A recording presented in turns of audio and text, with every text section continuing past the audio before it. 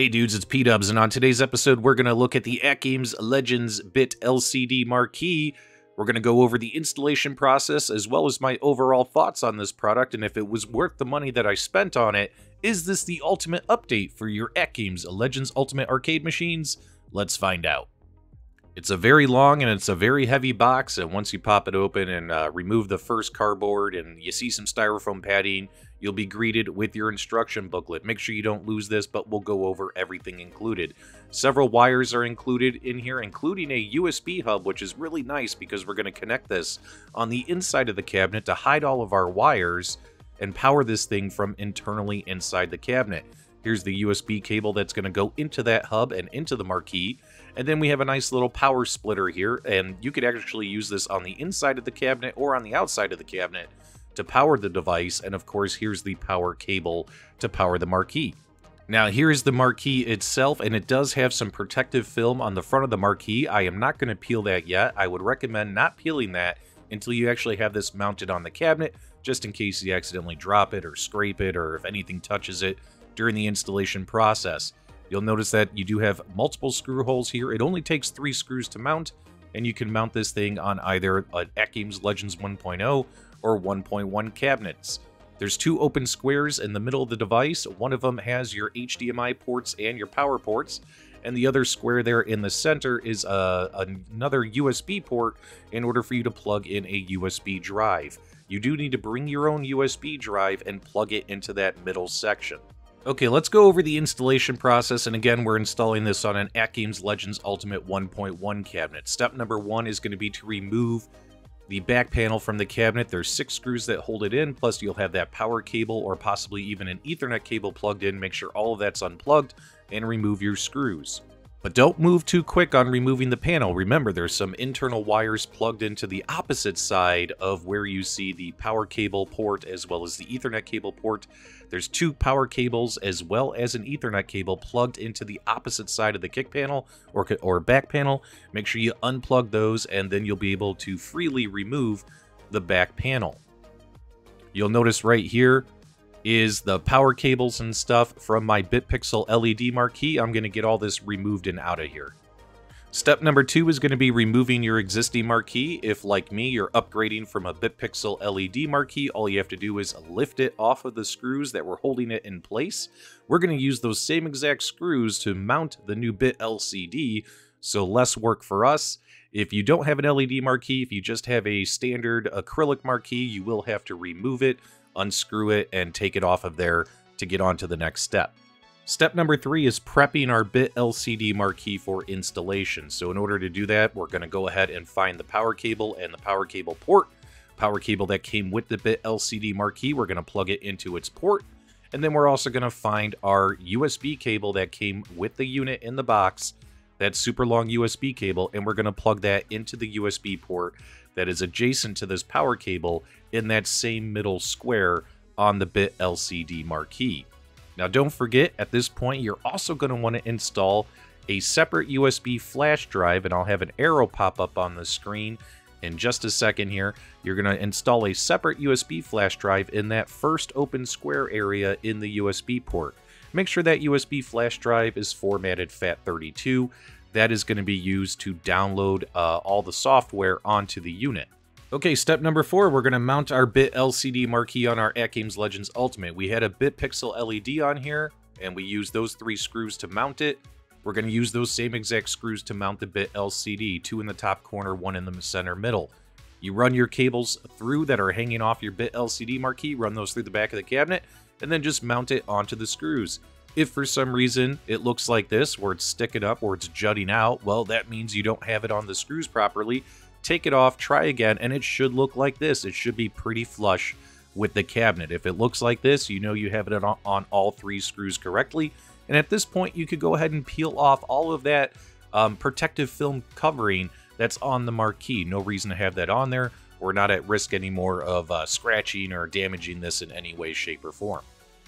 Okay, time for step number 5. We're going to install the USB hub that came with the BitLCD marquee inside the rear of the cabinet. What's great about this setup versus the LED marquee is that everything is going to be hidden inside the cabinet. There's a USB cable sticking out of the PCB board. You saw me unplug it. We're going to take this USB hub and we're going to go ahead and plug that into the PCB board, into that port. And you'll see right here, that USB cable is the cable that goes to your control panel. We want to make sure our control panel joysticks and buttons work, so we're going to plug that into the hub. Then you'll notice we have these long wires dangling down. Well, those are coming out of the BitLCD. We plugged those in when we were prepping the BitLCD. We're going to take the USB cable and we're going to plug it into the hub as well, and boom, you're done installing the hub. Since we're getting ready to connect our power cables and also put the back of the cabinet on, this is your last chance to connect a USB flash drive. You have to bring your own into that USB port, so don't forget, once you hit this step, you're going to have to open up the whole back of the cabinet again to get that USB plugged in. That USB is going to save all the artwork files and stuff you'll download, which I'll show you how to do. And make sure that that's formatted FAT32. Step number 6 is installing the power splitter that came with your BitLCD Marquee, as well as all of your power cables. What's really nice about this setup is you can get everything hidden on the inside of the cabinet. So on the inside of the rear panel, you can go ahead and connect the power splitter plus the 2 cables that came with your arcade cabinet that were already there that you removed from this little device. You're going to plug those in, and then of course in the extra port, plug in your BitLCD Marquee cable, the one that's the only power cable you should have left dangling down in the back of the cabinet. If for some reason your stuff doesn't power on correctly, you could always flip-flop the locations of the wires and it should power on. When you first power on your arcade machine, it should at least say BitLCD on your display, and it should display that until we get everything else up and running. But just so you know, there's always more than one way to skin a cat, and as you can see here, you could plug the power splitter onto the back of the cabinet. That way you have just the cable coming out of the back of the cabinet as well as the power cable from the AC adapter going into the wall. You could set it up this way as well. Just remember, if you push your cabinet up against the wall, you could end up damaging this port of the cabinet. So better to do it on the inside. Now you can go ahead and power on your cabinet. The marquee should come on. It should say BitLCD. The monitor should come on. Your control panel is not going to work because it's going to think it's in Bluetooth mode, which is what those blue flashing lights are. Hold down the player 2 button for 5 seconds. It'll take it off Bluetooth mode so your controls will work. A fix is coming soon for this via firmware update. And again, when you power on the cabinet, the BitLCD should load into the static Legends BitLCD image. If it doesn't do this, if it's black, if it's blank, well, that means that the power cables are not connected correctly on the back of the cabinet. Fix your cables and try again. Okay, time for the fun part, and that is the software section. And the following steps must be done in this order, or you risk damaging or breaking your BitLCD Marquee. Make sure you follow these next steps carefully. On your cabinet, navigate over to the settings and check your firmware. There's a firmware 5.67. You want to be on that firmware. I'm already on that firmware. If you haven't updated to it, this unit or this device will not work unless you're on firmware 5.66 or higher, so make sure you update your firmware. After your firmware is updated, make sure your flash drive is plugged into the front of the machine. That's got your Flash Drive X stuff on it, which had your PixelLED Marquees, had your add-on pinball games, game packs, etc., coin ops. Your Flash Drive X needs to be plugged in at this point. Okay, step number 9, we're going to install the BitLCD software application onto our Flash Drive X. All you have to do is navigate over to the App Store X at the top menu, and then you'll find the Legends BitLCD X application tile. Click on the A button, and you could go ahead and read through all this stuff. Got some cool features on here for you to be aware of, such as the ability to set it up where this thing automatically powers on and off with your arcade machine, which is really nice. That's a nice little feature. As well as, keep in mind, what's happening here is this application is going to get installed onto that flash drive on the front of the unit. The flash drive that you plugged in that's on the back of the marquee before you closed up the back of the cabinet, that flash drive is just going to be used for artwork storage. But the actual software needs to be installed onto your Flash Drive X. Click on the A button. It'll make sure that your Flash Drive X has enough space. And if it does, just select the option that says Install, hit the A button, and let it install. This application will take a couple of minutes to install. When it finishes installing, do not launch the application. Click on the Close button. Do not launch the application yet. There's still some more work we have to do here to get your BitLCD set up and to avoid it being crashing.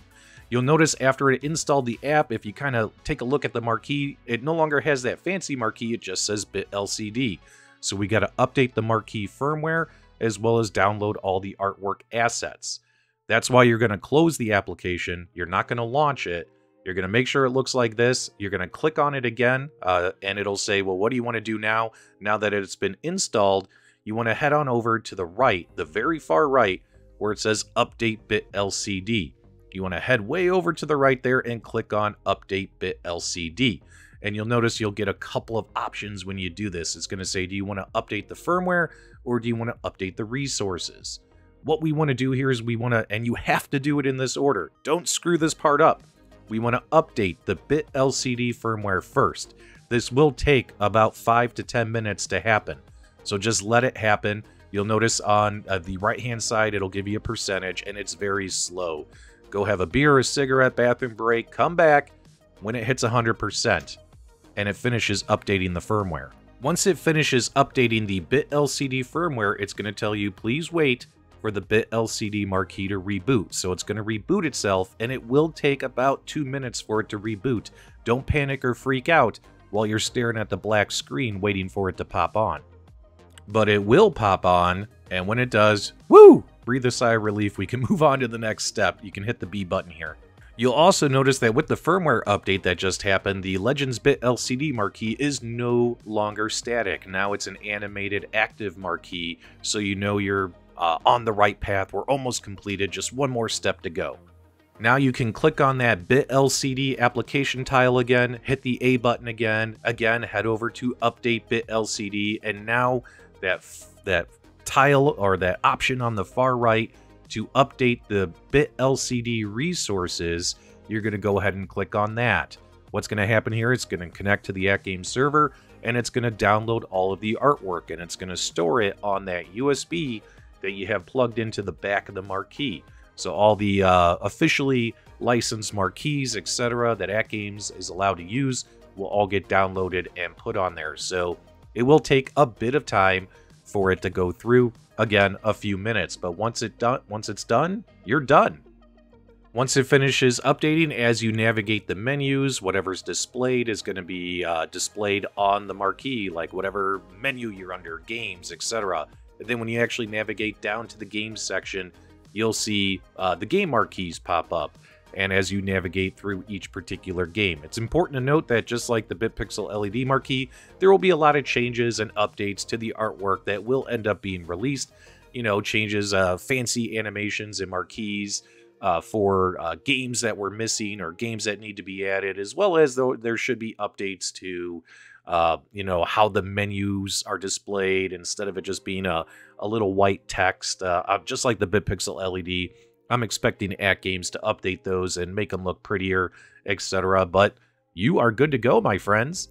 So the BitLCD Marquee retails for $349 off of the AtGames website. I paid for this one out of my own pocket. I ordered it on that National Owners Day when I think it was on sale for $200 or $250. In my opinion, it was money well spent because this is super cool. It's definitely a great upgrade versus the LED marquees, and you guys know how much I love the LED versions. I think this is awesome.